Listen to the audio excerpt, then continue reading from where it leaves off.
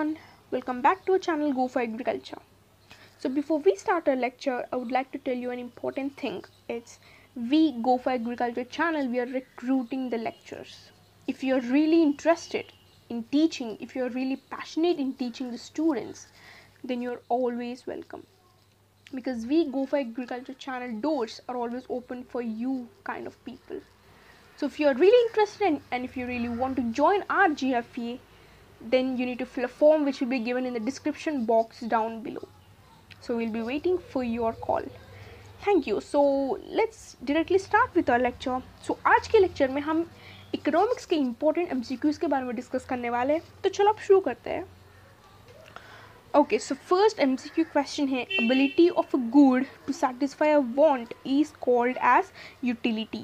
तो utility का मतलब है there can be any kind of good. So basically good का मतलब क्या है? Product. जैसे मान लो एप्पल है, ठीक है. So तुम एप्पल खाने के बाद what happens? Your hunger decreases. So इस केस में hunger decrease हो रही है, मतलब you're satisfying, ठीक है. Means this is the ability of an apple to satisfy your hunger, ठीक है. तो ये ability को हम utility कहते हैं, ठीक है. So utility is a ability of a good or a product to satisfy a want is called as utility.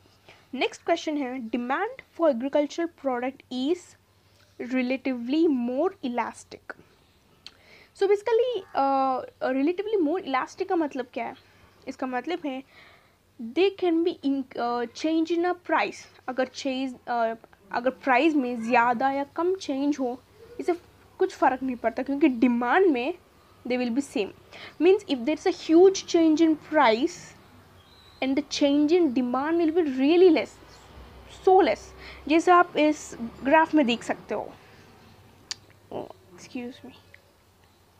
Yes. So यहाँ पे आप देख सकते हो प्राइस में huge change है, लेकिन डिमांड में जैसे small change only. So if there's a huge change in price and a small change in demand, इसको हम more inelastic कहते हैं, ठीक है. सो क्वेश्चन में दिया हुआ है डिमांड फॉर एग्रीकल्चर प्रोडक्ट. सो हमें पता है एग्रीकल्चर का मतलब है बैक बोन ऑफ इंडिया, ठीक है.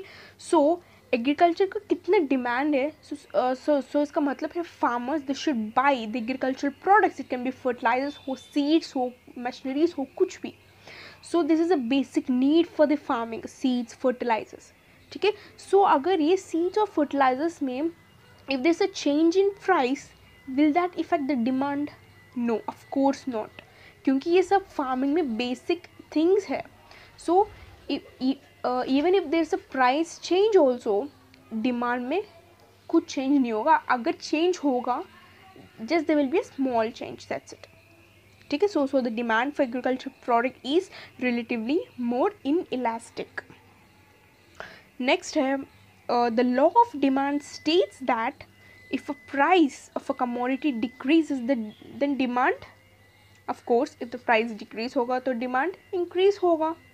जैसे मान लो you went to a market, ठीक है. तो मार्केट में पोटैटो का प्राइस बहुत डिक्रीज हो गया. सो what happens? Of course you will buy more potato. इसका मतलब है demand is more.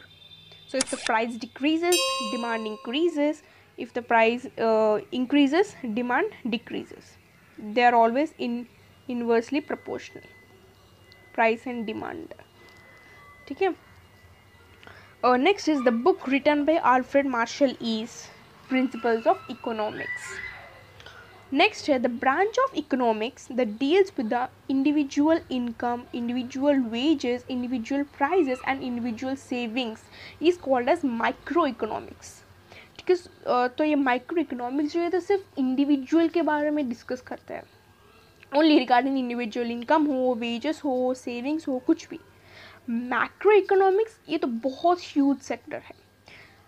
We can say that economy, ठीक है, it's a large sector and it basically deals with a huge number of things. For example economy. लेकिन micro economics सिर्फ एक individual पे focus करता है, ठीक है. नेक्स्ट है the market where there is only one buyer at a commodity or service and there is only one seller. So इस केस में आपको ध्यान रखनी है, अगर एक सेलर हो इसको हम मोनोपोली कहते हैं, 2 सेलर्स हो ड्यूओपोली, मोर देन 2 ओलिगोपोली. लेकिन ऑप्शन डी में मोनोप्सोनी है, मोनोप्सोनी का मतलब है सेलर, सॉरी बायर। अगर एक ही बायर हो मोनोप्सोनी, दो बायर्स हो डिओप्सोनी एंड एक्सेट्रा। ठीक है, इस केस में हमको सिर्फ सेलर्स के बारे में ध्यान रखनी है, अगर एक सेलर हो मोनोप्सोनी। लेकिन इस केस में आप देख सकते हो there is only one buyer and one seller, इसलिए द आंसर है बाइलेटरल मोनोपोली। ठीक है, क्वेश्चन में दे आल्सो मेंशन्ड एक बायर है क्वेश्चन में, इसलिए बाइलेटरल मोनोपोली है। अगर एक बायर मतलब if they do not give any information regarding a buyer, उस केस में the answer will be monopoly.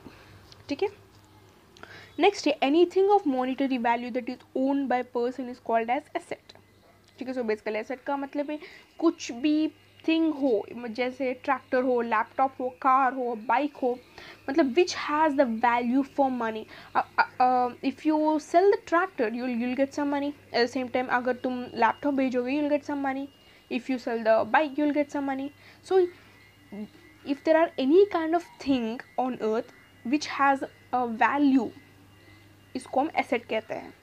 ठीक है, लैंड ये भी एसेट है, मिशनरी ये भी एसेट है फार्मर्स के केस में। ठीक है, नेक्स्ट है farmers having land holding eight 2.4 hectare is called as medium farmer. ठीक है, तो बेसिकली मीडियम फार्मर्स का लैंड होल्डिंग होगा 2 to 5 इसके बीच में होगा, और मार्जिनल फार्मर्स को होगा लाइक 0.3 और 1, और स्मॉल फार्मर्स को 1 2 ऐसे होगा, और लार्ज में दे आर लाइक मोर 17 होगा, 15 होगा हेक्टर्स। ठीक है, सो क्वेश्चन है farmers having the land holding eight 2.4 hectares, ये हो गया मीडियम फार्मर। नेक्स्ट है consumer derives maximum satisfaction when the maximum utility is. ठीक है, तो ठीक है, सो बेसिकली मार्जिनल यूटिलिटी का मतलब क्या है? So marginal utility means the point where you get the more satisfaction. ठीक है, जैसे मान लो if you have ate 2 apples, ठीक है, so if you're going on eating 2 apples, what happens? Your hunger decreases. इस केस में तुम्हारा marginal utility हो गया 0. ठीक है, you have gained the maximum satisfaction by eating 2 apples. अगर तुमको maximum satisfaction मिला है, इसका मतलब है marginal utility हो गया 0. नेक्स्ट है the law of marginal utility deals with, ये तो बेसिक क्वेश्चन है, more than 2 commodities, it can be 2 और मोर देन 2. ठीक है, नेक्स्ट है market in which there are more than 2 but still a few seller of a commodity. So basically इस question का मतलब है मार्केट में मोर देन 2 सेलर्स है. ठीक है, सो आंसर हो गया ओलिगोपोली मार्केट. अगर एक सेलर है मोनोपोली, अगर 2 सेलर्स है ड्यूओपोली. ठीक है, नेक्स्ट है Indian farmers operate dash in market when purchasing electricity for irrigation. ये तो बहुत इंपॉर्टेंट क्वेश्चन है guys, it's really important question. ठीक है, सो इस क्वेश्चन में they are talking about the Indian farmers. So Indian farmers का मतलब है फार्मिंग. सो फार्मिंग में बेसिक चीज़ें क्या है? फर्टिलाइजर्स है, इरिगेशन है, मतलब पंप्स, वो लोग पंप्स भी खरीदना है ना, और सीड्स. सो इस केस में the farmers will go to a shop. ठीक है, अगर मान लो शॉप में सिर्फ एक ही सेलर है, मतलब monopoly market. So if a farmer goes to that shop and ask for the price, भैया ये कितने का है, या ये पंप कितने का है. ठीक है, if they ask, so the price it will be decided by that single seller only, क्योंकि ये तो सिर्फ एक ही सेलर है, मतलब he is the controller of that market. So whatever that seller says the price, this farmer should buy the product at that price only. So this is what happening in with the Indian farmers. ये तो everywhere it happens. ठीक है, अगर एक ही seller होगा market में, इसका मतलब है ये होगा soul controller of the market. He can decide the prices. जैसे if the price is 1 rupee today, he can make the 2 rupees tomorrow and the 3 rupees day after tomorrow. So ये है सोल कंट्रोलर है. ठीक है, सो ये तो basically Indian farmers मतलब they will face it. ठीक है, when they go to a shop and when they ask for the price of these basic commodities, so those sellers they will really play with the farmers. अगर if the price of the commodity outside if it is 5 rupees, so they will tell to farmers as 8 rupees just for the profit. ठीक है, so the Indian farmers operate monopoly in market when purchasing electricity for irrigation. Not only electricity guys, it can be insecticides also fertilizers also seeds also. आजकल seeds तो government ही supply कर रही है तो अच्छी बात है, लेकिन ये fertilizers हो insecticides ये सब ठीक है. Next is transportation as possession utility. ठीक है, तो बेसिकली पोसेशन यूटिलिटी का मतलब if you exchange any kind of product या any kind of thing if it is have value, monetary value, इसको हम पोसेशन यूटिलिटी कहते हैं. ऑफकोर्स ट्रांसपोर्टेशन को पोसेशन यूटिलिटी है. नेक्स्ट है the marketing function of buying and selling goods ads dash utility. Place utility. ठीक है, जैसे मान लो एक प्रोडक्ट है, जैसे शिमला है. ठीक है, तो शिमला का मेन प्लेस क्या है? सॉरी एप्पल है. एप्पल्स है. ठीक है, तो एप्पल्स का मेन प्लेस क्या है? Cultivation place Shimla. ठीक है, सो शिमला में उसका demand they can be less, we can't tell that, but if we get the Shimla apples, यार ये एप्पल शिमला से मतलब demand it will be more. ठीक है, सो in one place demand is different and in another place demand is different. At the same example only Kerala spices है. ठीक है, तो केरला में स्पाइसेस का प्राइस बहुत कम होगा या डिमांड भी बहुत कम होगा क्योंकि they will be cultivating it on their own, इसलिए डिमांड कम होगा. मतलब I am talking about the market. ठीक है, so if the Kerala spices come to Delhi what happens? Demand तो इट विल बी रियली मोर. मतलब ये सब प्लेस की बात है. केरला में डिमांड बहुत कम है, दिल्ली में डिमांड बहुत ज़्यादा है. ठीक है, तो ये marketing function of buying and selling goods it adds the place position utility. ठीक है, नेक्स्ट है the FCI was established in the year.